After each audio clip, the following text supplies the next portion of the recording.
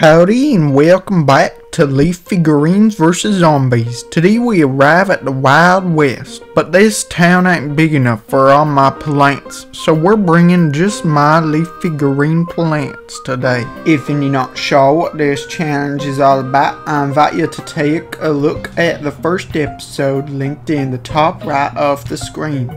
If you haven't got time to waste, however, I'll give you a quick rundown right now, except in an American accent rather than this Western talk.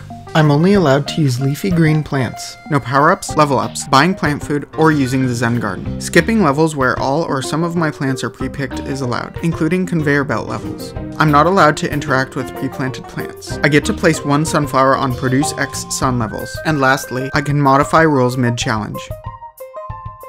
Before we get going, just a quick reminder that your feedback and support is very helpful, and I read every comment. Be sure to give your 2 cents. Also, there are now more ways to support me. If you're interested, stay around until the end of the video. Now let's ride. Day 1 was a breeze, and it introduces us to minecarts, which are going to be an incredibly strong and sometimes necessary utility in this world. Day 2 introduces us to the prospector zombie, who's almost never a problem for us because of our necessary use of bok choy. Not to mention, 2 of our 4 plants extinguish his dynamite, which means some of the time, he's the equivalent of a brown coat. Day 2 was fairly easy, so we can move on to Day 3. Day 3 is the arrival of the pianist zombie. Generally, while we have a good setup going, he isn't too big of a problem. It is dangerous because our bok choys can have issues taking him out before they get rolled over, but an iceberg lettuce can usually take care of that. The biggest problem, however, is when he makes zombies switch into a lane without a lawnmower. No troubles with that yet, but it will become a concern in the future. Day 4 is up next, and we will mostly skip it since it's a not okay corral level, which means it's a conveyor level, which means no leafy greens, and then we can go to Day 5. Day 5 we get to meet the poncho zombie, the zombie with a 50-50 chance of being tougher than a bucket head or being almost the same as a brown coat. This is actually very annoying because using bok choys means we often cannot tell if they are strong enough to worry about or not until it's too late. Fortunately, a cabbage pole plant food will reveal all poncho zombies on the screen, but even then, the metal grate poses a big threat because even 2 bok choys and an iceberg lettuce have trouble taking him out. Fortunately, Day 5 gave us very little trouble, and we can move on to Day 6. Day 6 was very difficult due to the fact that it was a last stand level. Poncho and pianist zombies are all about, and their combination makes them very deadly. The ponchos clear lawnmowers, and the pianists send zombies into those lanes with great haste. Our third attempt was some sort of miracle that luckily kept all the zombies in lawnmower lanes, and when 3 lawnmowers went off almost simultaneously, it cleared the field of all our problems, and the level was over with 0 lawnmowers remaining. Day 7 is a pretty basic level. No new zombies, just a lot of brute force, pressure, and swarming. We clear the level with only a couple plants eaten and acquire a poster that says our brains are wanted. This of course means that we will have a conveyor belt level coming up with no lawnmowers. I went ahead and beat Day 8 with only pea shooters as per usual, and we move on to Day 9. Day 9 pre-picks all of our plants. I thought beating it with just chili bean would be fun, but I was unsuccessful. So I tried again with just pea shooters and it was easy peasy. Day 10 introduces one of the trickiest zombies of this world. The chicken wrangler zombie is a swarming zombie, and that's rough because even though all my plants have some splash capability, usually with plant food, there aren't any abilities that I have without plant food that can damage multiple zombies at once. Fortunately,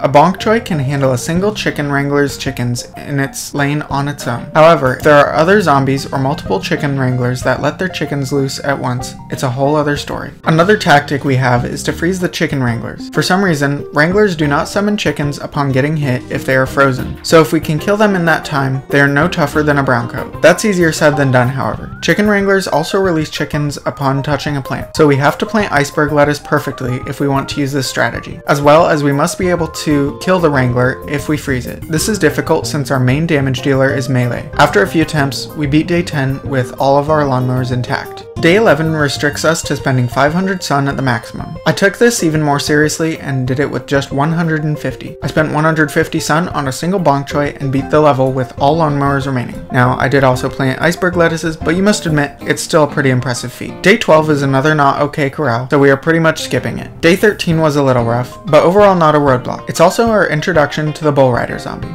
The Bull Rider has a massive hitbox, which means Bok Choy can hit it far before it can hit Bok Choy. We completed day 13 on our first run, all lawnmowers in the bank, and a perfectly symmetrical defense. Day 14 was a similar difficulty. I released a crazy barrage of cabbages at the end of the level to take care of a wave of almost pure wranglers, and we lost our middle lawnmower to one of the chicken wranglers, but nothing else too much interesting. Day 15 says we can't lose more than 2 plants, which basically means we can't use iceberg lettuce or hurricane. This is hardly a problem though, because the only zombies we have to deal with are browncoats, coneheads, and pianists. We passed the level first try, and don't lose any lawnmowers. Now for the first very difficult level of this world. Day 16 is a protect the endangered plant level. These usually aren't too big of a problem for me, but this one in particular wasn't so easy. These protect the walnut levels are assuming you can use plant food on the walnut, but according to my challenge rules, the walnut is a pre-planted plant, and rule number 4 says that I cannot interact with it. You could argue that I'm interacting with it by moving it around on the minecart, but this level alone cost me more than 30 minutes by itself, and it's not even the hardest of these levels in this world. Wait until you see day 24. So, with this in mind, I'm allowing myself to move the minecart, but I still can't plant food the walnut, which means every single bite counts. Anyways,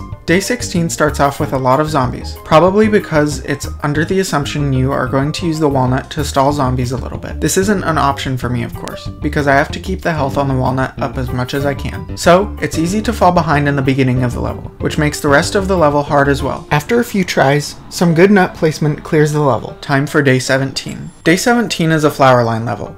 It gives us hardly any problems. Poncho zombies are a little tough as usual, and bull riders are annoying, but a few plant foods makes quick work of all of them, and we can start day 18.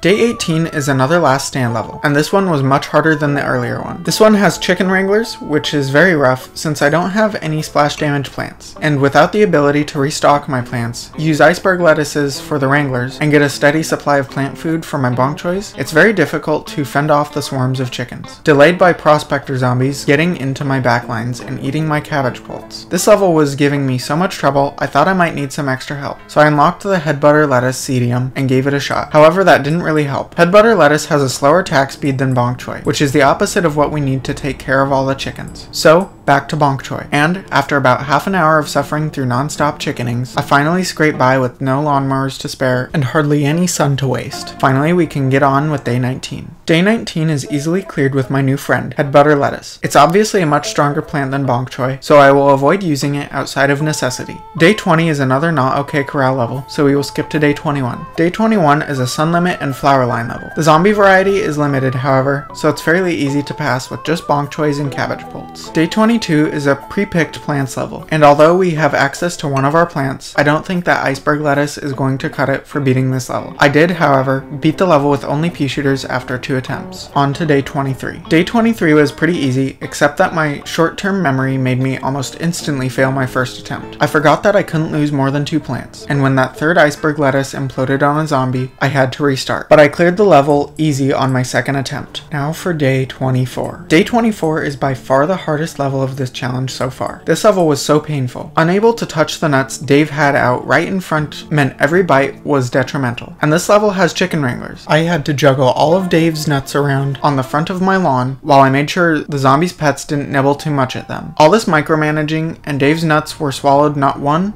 not 2, but 6 times. 6 times may not sound so bad, but handling a man's nuts 6 times in a row here is difficult because I have so few options. The strategies are so limited. Even after 3 attempts of the level, I felt there were no other options but to work at it and increase my skill. Finally, by the half a hair on the chinniest chin of my chinny chin, we beat the level with Dave's nuts barely intact. So much chewing had surely rendered them nearly in pieces. My relief at this level's completion was unmatched. Finally, this world is over. Now we are done with all the relevant levels in Wild West. But if you'd like to watch the Zomboss fight and/or have some real talk with me, stick around. To start off, I'm having so much fun with this. I just keep growing in popularity, and I can't believe how fantastic all my viewers are. You're all so kind in the comment section, and it really is a blast to read all of your comments and have human conversations with you all. Building on that, as I grow in popularity, the number of comments grow, and my ability to reply to everyone dwindles. But if you'd like to support me and keep our connection secure, become a channel member. Monthly pricing starts at just $2.99, and it comes with more benefits than just priority reply. You'll get access to my videos before they premiere live, and you also get some exclusive badges and eventually emoji to use in the comment section. In addition, there's multiple tiers that provide extra benefits on top of that. If you're not interested in a monthly fee, however, you can also use super thanks, chats, and stickers to support me and have yourself heard. Lastly, anytime now, possibly by the time you're seeing this, I should have a merch store linked to my channel. Either way, you can check the description to check out the product. Definitely let me know your thoughts. I know it's pricey, but also give me suggestions on what you would like to see in the store. I understand that not everyone can drop a few dollars on a stranger on the internet, so no worries. You've supported me enough already. Sticking around for my videos is a fantastic way to support my channel. If you've made it all the way to the end, go ahead and drop a hashtag LVZ in the comments so I know you got this far, and I'll give your comment a heart. Oh, and one more thing. It's likely that I won't be able to fill my promise of one video a week. My standards for production have jumped greatly, and even though I had lots of time this week to make a video, I also spent a lot more time on this video and YouTube itself. I can promise this series will continue, but I'm not sure how quickly. I could potentially hire an editor, but this video alone took me a good 6 hours of editing. I still would like to do daily polls and occasional shorts, as these are far less time consuming, but like I said, full videos will probably be once every 2 weeks. Anyways, thank you so much for watching, and I'll see you in the next video for Frostbite Caves.